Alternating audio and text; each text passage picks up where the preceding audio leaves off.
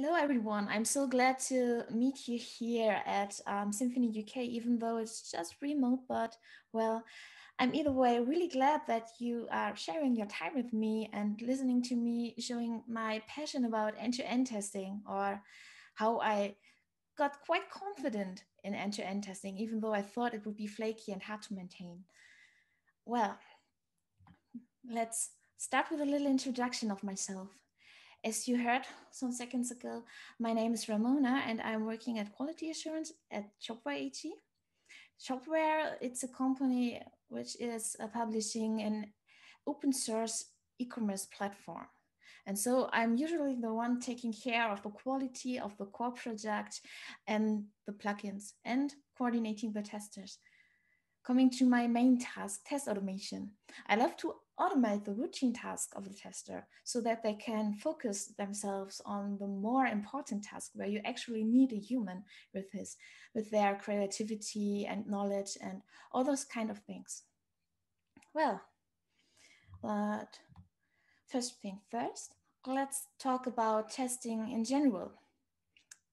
In this slide, you see a little example for a testing strategy, the testing pyramid, which displays a possible ratio between different testing types, starting with the base, which is quite fast to execute and thus quite cheap when it comes to spending money, and the top, which is quite slow in execution time and as a result quite expensive. So this is the way why this pyramid has this shape and gives you a little impression on how many tests you should write. Starting with the base with unit tests, which are checking basically the little units, the little components of your application. The middle stage of the pyramid is integration testing, where some more units are tested in combination to each other. And last but not least, end-to-end testing, the topic of this talk and the main focus we will talk about. Well, what is end-to-end testing? End-to-end testing is, I like to call it a workflow-based testing approach, where you are testing your workflows from beginning to end, like a system test in quality assuring theory. Well, you have a computer in this case who is simulating a real user clicking through your application and interacting with it. And as a result of that, it's quite natural that those tests are taking more time to be executed.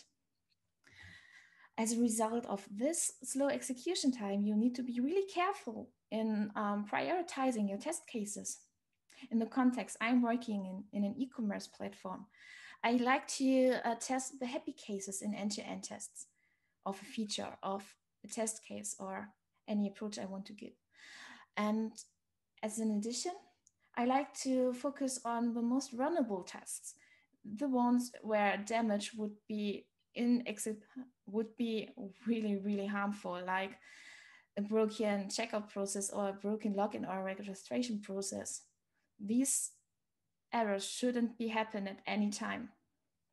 Well, the goal of all of this is making it possible for the human tester that he don't need to use and don't need to do those tests anymore by themselves, focusing on the most important task and exploratory testing. Okay. Last but not least, for little situation explanation and so on, I want to give you a little bit context on why we got to end-to-end testing, how we choose our end-to-end testing framework, and why I came to get to know Cypress. Shopware, our e-commerce platform, is based on Symfony, so we needed to find a testing framework which is fully compatible to Symfony applications. Same with our administration, which front end is built on Vue.js. So we needed to find an E2E testing platform which works together with both of them in a good way. And after some research, we find Cypress.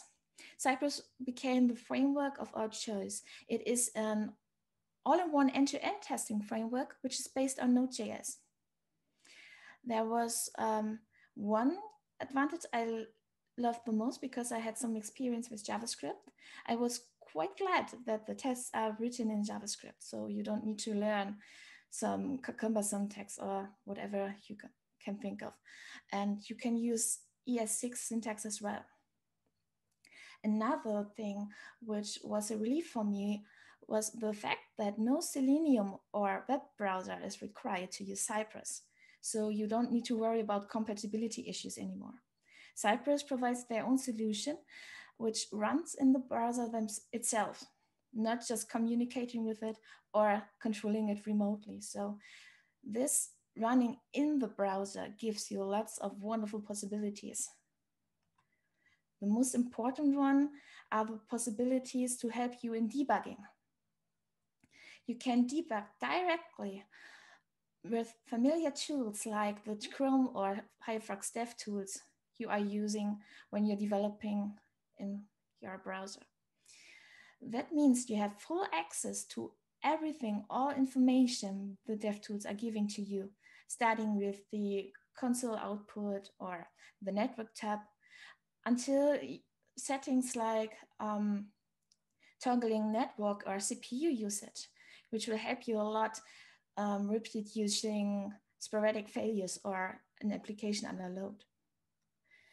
And as a nice addition, Cypress provides you some readable errors and stack traces, which can help you a lot while debugging failures. Another thing which enables you to debug more quickly and more easily is the so-called time travel feature. Cypress themselves, I used to call it time travel. And it basically means that Cypress is taking snapshots of each and every test step and each action your application does while being tested. It's taking snapshots of every test run, and you can access them via an own graphical interface. It's called Test Runner. And you can use those snapshots while hovering over commands in the command log of this test runner. And in this case, you can exactly see what your application is doing in each step of your test, like running back in time in a way. Okay, enough talk. Let's look at all those features together while writing a little test for the symfony.com website. Please pray with me to the live demo gods that everything will be fine, and start with a little test. I like to start from scratch, so I will create a little directory here. Let's call it Symphony London Cypress or something. CY is the short form of it, doesn't matter. I'll open it, and if you want to install Cypress, you can basically just run npm install Cypress, and then Cypress will be installed. You don't need to do anything else. Of course, if you don't want to use npm, you can use yarn as an alternative, or even download the zip file from their website to get it running. It's completely up to you what you want to use. If you want to start the test runner, you need the path to the binary and the command open. Of course, if you prefer to work with the, if you want to work with the console or the CLI, you can use Cypress run so that you don't need to click through a graphical interface. Again, up to you. Okay, let's start it. And as you see, this is the test runner. You can use some examples provided by Cypress in order to get started and to get to know the features. Well, let's leave it out for now, because I prepared a little repository where we can start for our test, and which you can look all the examples in later if you want. It should be Symphony London. Oh, let's see. I'm not sure how I called it. Symphony UK example should be the. I forgot to rename it. Well, okay. Here you can open the test runner exactly as we did before. Let's see if it's a bit faster. And Here it's a bit slow at the moment. Yeah, there it is. This integration test area will be the place where you spend the most time in the test runner, so please keep it in mind. But before we interact with the test runner, let's look how Cypress is organized in your IDE. Okay, here you can find the Cypress folder where all the magic of your test will happen.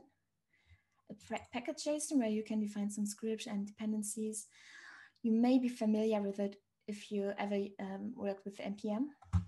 And a little JSON file where you can do all configuration for Cypress, like defining timeouts or defining alternative folders and lots of more. You can even enable video recording and lots of other features. Okay, let's look at the Cypress folder. Here you can find the fixtures folder, which contains fixed test data you can use in your tests. In the integration folder, where all your tests are stored in. So we will spend the most time here in the IDE when we start writing tests. The plugin folder is quite self-explanatory. There you can extend Cypress functionality with using some Cypress plugins. And the support folder, which is another way to extend Cypress functionality. If you have some reoccurring actions or some things which you want to use multiple times in your test, you can write own commands to extend Cypress commands in this case. Okay, well, let's start. Here in the integration folder, I create a little file.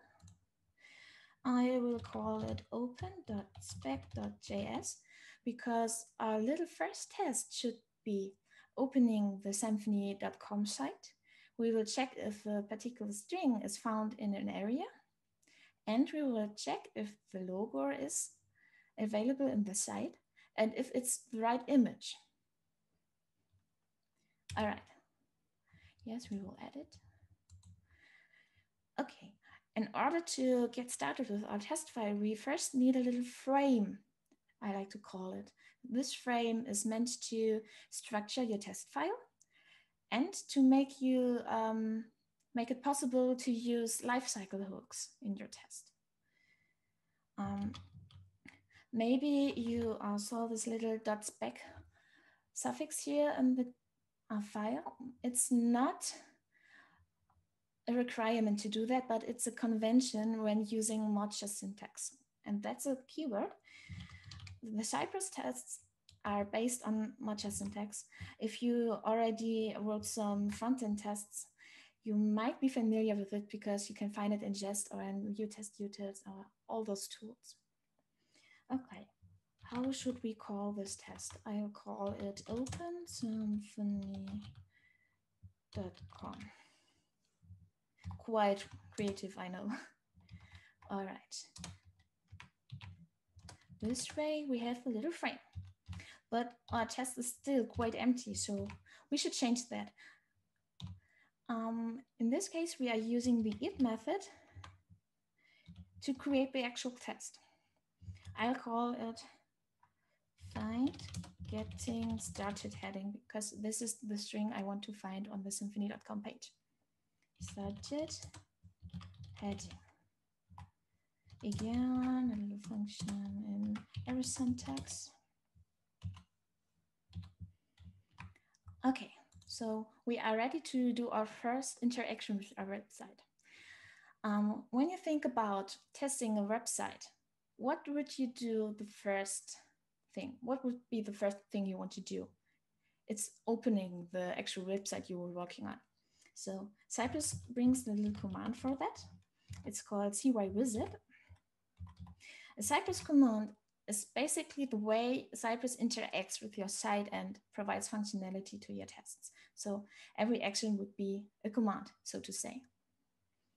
Okay, here we need to give the URL as a parameter. Symphony.com. Okay, and let's see how it looks like in the test runner. I'll collapse the other things. All right. So our tests are loading and are executed. It looks like the Symfony page needs a bit time to be fully loaded, but it actually is loaded and our test passed. Yay, our first little test, although it doesn't do anything which is providing us any value. So we need to dig deeper.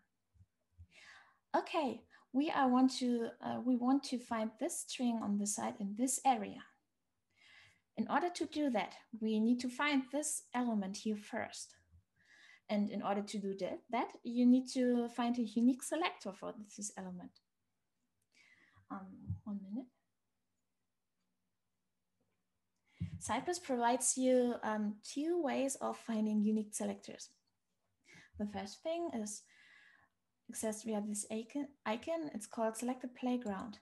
And if you use it, you can hover over any element and see the selector of it. In case of our element, you can copy it here in the input field, and with this number, you see that it's unique. Of course, automatic generated selectors can be hard to read, and because of that reason, I don't want to use this selector. Plus, I don't like pseudo selectors, so let's use the other possibility. The old school one, just using the DevTools. I search for the element here, and I think the CSS selector here, getting started doc, is quite good. Let's check if I can actually use it. And yes, it's unique because I just find one occurrence of it. So I'll get back to my test. cy.get. This is a command to actually get the element of the selector we want to use. So it will return the element. And on this basis, we will use the command contains to check if this element contains the string we are searching for. Okay, 1 moment, please. All right, it is getting started. I shouldn't forget the S, with Symfony. All right, let's save and see what we get. The site is open, the element is found, but surprise, the test failed. So we need to find out why and which mistake we did in order to get our test to fail. Cypress helps you with that here with this error reporting here, but there's a better one. You can pin this log entry here, and as the tooltip is already saying, you can inspect all information of this command in the console here. Which command you used, which content you expected, to which element the command was applied, which elements are matching, and the error itself. And as you compare the string here with the content we expected, we see that I forgot to use capital letters here, the both S letters. So let's return to our test and correct it. Getting started with Symfony. All right. And it passes. Wonderful. And if you are hovering here, you can see where he searched for the element, where he searched for the string, and everything like that. It's wonderful to debug. All right, now we found out that this string is actually on the side, but that's too less for me to be a really good test in my opinion. So let's do another thing, another test case. I want to look if this logo here is the logo we expect to have. This one. When I work with a website, I used to split my test cases up into little tests in order to save some memory resources. So don't wonder why I use little test cases at the moment. Okay, how do we call this test now? I'll call it check Symfony logo. All right. And as we know, we want to access our website first, so we need this command, but wait, we are writing the same line again. And that's a duplication I really don't like. So this is a good moment to use lifecycle hooks. Cypress provides you 4 lifecycle hooks, which give you the opportunity to influence the behavior which is executed before or after your tests. There are 4, beginning with before. Before is executed before all of your tests, like here, if you can say it like that. Before each, which is executed before each test of yours, of this file. And similar in after and after each, just after the tests. We want to execute this command before every test. So we will use the before each hook. All right. And there's another thing we can make a bit efficient and a bit better to maintain, because this URL, if you want to test the SymphonyCom website as a whole, you will always have to type it in. Do you? No, you can configure it in the cypress.json here as a base URL. And if you did that, it would be the prefix of all the parameter of the URL parameter, which is used in CY Wizard. So you just have to write a slash for the root directory to access your website, configured here.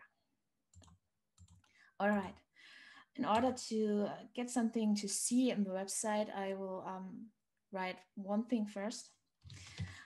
Actually, when I write front-end tests, I want to make sure that the site is loaded and interactable before I do anything in the test. There's one aspect which is quite interesting here. CYGet and other commands of Cypress already provide you an implicit wait. That means when you are using a Cypress command, you can be sure that the element you're working on is existent in the DOM, but not more than that. Cypress won't give you automatically the information if the element is hidden or collapsed or not accessible in any other way. So I like to make sure that that's the case. Okay, let's start searching the element. I use the selected playground now just to cover all of the possibilities. I copy the selector here. I see, yes, it's unique. I'll paste it here. And then I'll use an assertion. Assertion, you might know it from other tests you already wrote, is the point where you check your application if it matches your expectations. If an assertion fails, your test will fail. So use it if you want to make sure that your application is doing something you want it to do. In this case, I use my favorite assertion. I really use this be visible a lot, just to make sure that the element I want to interact with is visible for the user and can be used in the test at all. And in this way, I can prevent some flakiness because I'm waiting for a change in the UI. Really important, wait dynamically. Okay, this be visible chainers could be familiar to you if you used chai assertions before. Yes, they are based on chai assertions. Okay, let's see how our test is performing in the test runner. And yes, it takes some time because I changed the configuration. All right, well, let's see what we got. First test is passing and the second as well. And if you look, he found the logo and it's visible for the user. Okay, but I'm still not satisfied with it. I want to test more here.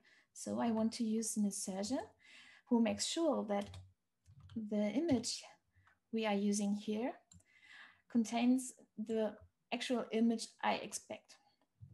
Therefore, I use the get to get our element, and I write one quite longer assertion. Again with the should command. I'll check if the image has the attribute source for the file source. And of course, most images, if not broken, will have a source. So I'll extend this assertion a bit with an AND command. I'll use the change and match because I want to compare, and a little expression to look if the file name of the image is the one we expect. What is the file name? I look it up. It's header logo svg. All right, let's see if I was right. And our tests are passing. That's good. And here we see that our image has actually the attribute source, and our expression here, header logo, is matching the source. Congratulations, we did write our first test together. Thank you. All right. Did I forget anything? I don't think so. Okay. There are two more features while writing tests which saved my life, literally. I want to show them to you, but I prepared them already because of, yeah, I guess if I'm writing all the examples with you together, it could be another talk. So let's look at these examples I prepared beforehand. If you have some experience with Behat or Mink or other test frameworks, you might think about the possibility to rerun the same task, just changing some input values or expecting other results. This was a really cool feature in Mink. Concerning example and scenario outline, I really enjoyed while writing Mink test. Cypress provides you a similar feature, rerunning those tests with little changes in it and avoiding duplication. Let's look at this example at first in the code. Again, you can find all examples for reference later if you want. Here, I want to execute the test we wrote before on different viewports. Therefore, I define an array with the devices to iterate.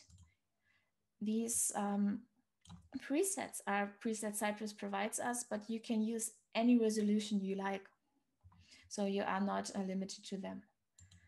Well, and here you see where we iterate through the array with the devices, which means that for each device we defined, the test will be executed, making it 4 tests without copy pasting it or something.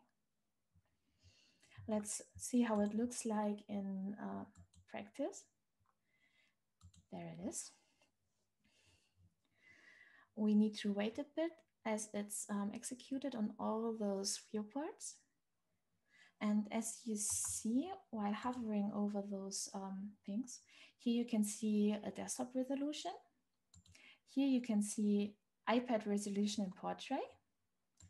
Here can you see iPhone resolution in portrait and iPhone resolution in landscape. And plus, you can see the time traveling. You can inspect every step your test did in your file. It's a lifesaver when debugging. Okay. Another thing I want to share with you is a topic I already covered a bit. It's about waiting times. There's a common trap lots of people run into when starting with end-to-end testing, even myself. This is using a sleep timer or another fixed waiting time to wait for things in your test. And this can cause lots of problems. In the best case, you are waiting too long, causing your tests being too slower than they need to be. And in the worst case, you don't wait enough, which results in a flaky test when your app is, for example, under load and needing more time than you give it, making it fail sometimes, sometimes not. And those flaky tests are a pain to debug. So please think about another way to wait for things in your interface, like dynamically. The first thing would be waiting for changes in UI as we already did in the test before. But the second one, which I like most, is waiting for API requests. Cypress brings you some things to wait for those requests, and I prepared a little example for that. Here is the test. In this test, I want to find the lovely elephant at Symfony's shop. And therefore, we will navigate to the shop, we will open the product page, and we wait for it to be loaded completely. Means all requests are successful. Well, all is a funny word because I just found one XHR request to wait on, but you know what I mean. Okay, the important section here is this one. The Cypress server method, CY server, is the method which provides you all the network features, network request features Cypress provides to you. And this can be lots of features until you can even stop or mock complete responses with it or requests or anything. But again, this is a topic, maybe if you want to know more about that, I'll cover in another talk, but it's quite cool what you can do with that.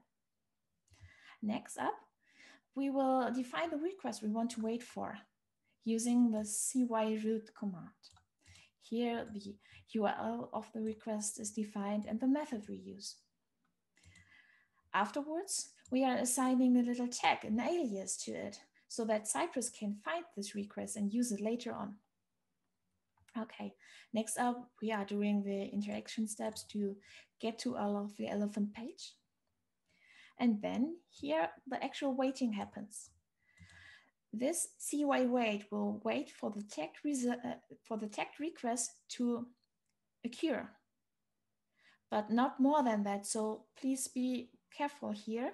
Even if your request isn't successful, throwing 500 or something, Cypress will pass on with the test execution because it just waits for the request, not for its status. So I like to add a little assertion for it here in complete shy syntax, where I want to let Cypress expect that the request we are waiting for has the property status, and the status should be of value 200 for OK for a successful request. So if it's not successful, the test will fail here. And if it is, it will proceed. It will continue with its execution. And afterwards, you can do any assertions or actions. Just continue with your test. Okay, let's take a look at the execution in the test runner. The Symfony page is visited. Now we are waiting for the shop to be opened. There it is. And the product page is opened, and there is the wait call. We wait for the recommend call, which is proceeded successful here. And we are checking if the status is successful, is 200. More to that, if you encounter a request to fail or another failure, you can pin the request, similar to the command we did before. And if you are looking at the console now, you can access all information on the request you can imagine. So not only for debugging failed tests, this can come in quite handy to see anything, any information of this request. So that is a way, this literally saved me a lot of nerves when debugging in CI. Alrighty. Last but not least, there's one aspect I like about Cypress as well. The test runner and the execution in CLI is completely free of charge. It's open source. So you have lots of contributors and nice community. And as a result, lots of plugins to enhance your Cypress functionality. In my case, it starts with the usage of a native file upload, and it ends with a complete integration of visual testing, screenshot diffing, another topic which we could talk about later. you can, yeah, achieve lots of things with Cypress, and yeah, keep away this routine task, this um, task away from the testers where you don't need an actual human, and you can be more confident in your test, as you know they are not that flaky, and if there's an error you will be fine with debugging it, and you have lots of possibilities to get to the core of the problem, which can, yeah, help you get rid of all those testing nightmares you might heard about. And that's exactly the reason why I'm so passionate about Cypress. I came from lots of compatibility issues, from flakiness, from tests where I couldn't reproduce the cause. I love to call them Heisenbergs, like Heisenberg test, which can only fail if you look away, making them a pain to debug. And with Cypress, this get really better. So I think I can be quite comfortable now.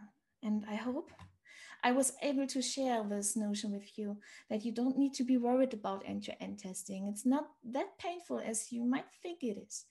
And yes, what more can I say to you then? Thank you for your attention. If you've got any questions, feel free to contact me at any time on Twitter or here in the meetup or anything. I would love to help you getting a little starting point of end-to-end testing. And yes, well, thank you.